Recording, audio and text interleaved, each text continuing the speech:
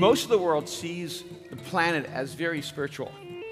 Americans tend to have a conversation between atheism or agnosticism and belief or faith in Christianity. But most of the world is actually profoundly spiritual. Even when we would call them atheists, they understand the world to be more than just the material reality. There's a dynamic that's there. And I begin here this morning just to maybe remind you that there is more going on in the world than meets the eye. That sometimes we try to pretend that there isn't an invisible reality taking place, but there is. And I look back at my life and I realize I had somehow tapped into some strange things in my early journey as a human being.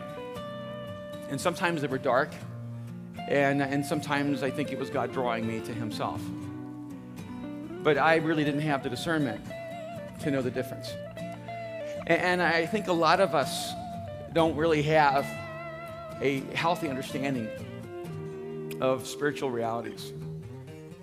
And what Paul is telling us is look, there's something more powerful than the material world, and it affects your life. It wouldn't be a big deal if it had no effect on us. So, but our struggle is not against flesh and blood, and it's against rulers and authorities and powers in this dark world, and against the spiritual forces of evil in the heavenly realms. And he says, therefore, there's something you can do about it, and this is why you need to change the way you act and live, because this reality is there, and you may be unaware of it. Therefore, put on the full armor of God, so that when the day of evil comes, you may be able to stand your ground. And after you have done everything to stand, stand firm, then, with the belt of truth buckled around your waist, and the breastplate of righteousness in place, and your feet fitted with the readiness that comes from the gospel of peace. In addition to all of this, take up the shield of faith, with which you can extinguish all the flaming arrows of the evil one. Take the helmet of salvation and the sword of the Spirit, which is the word of God. What happens was you have to pray. You have to believe that your conversations with God create activity in the invisible that has tangible effect in the visible reality. And then you need to actively declare my love, my forgiveness, my truth, my son, without fear into the world. And I was invited to go up there for a friend just to talk on a Sunday, and I thought, he was a pastor of a very affluent community, and I thought, I'm going to go to Minnesota where there are normal people and enjoy a day up there. And so I went there to speak, and I stayed in this family's home, this beautiful house. And in the middle of the night, while I'm relaxing, just getting ready for the next day, the man who lives there gets a phone call, and he seemed very frantic, and I thought, oh no, something bad's going to happen. And then he got off the phone, and he was shaking. I said, what's wrong? He goes, I just got a call. He had a friend who was like the president of a bank, and his son came home from school that day in elementary school, and they had sent him home because he just started violently acting out against other kids and spewing out all kinds of vile profanity.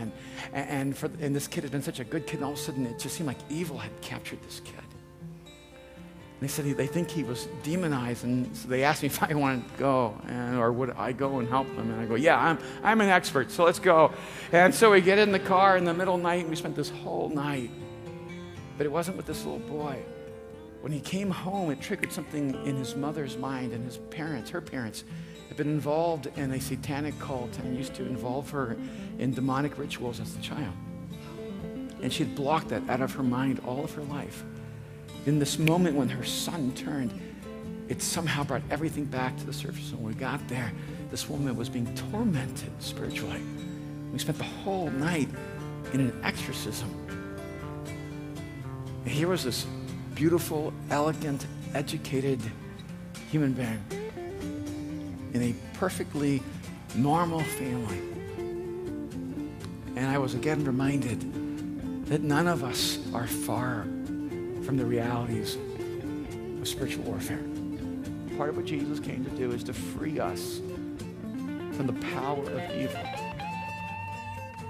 and the captivity of the demonic.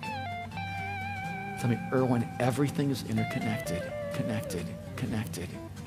Everything in the material world has direct activity in the spiritual world. It is all spiritual. It's just whether it's material or invisible. I wonder if you've been living unaware of your spiritual essence. If you've forgotten that you're a spiritual being.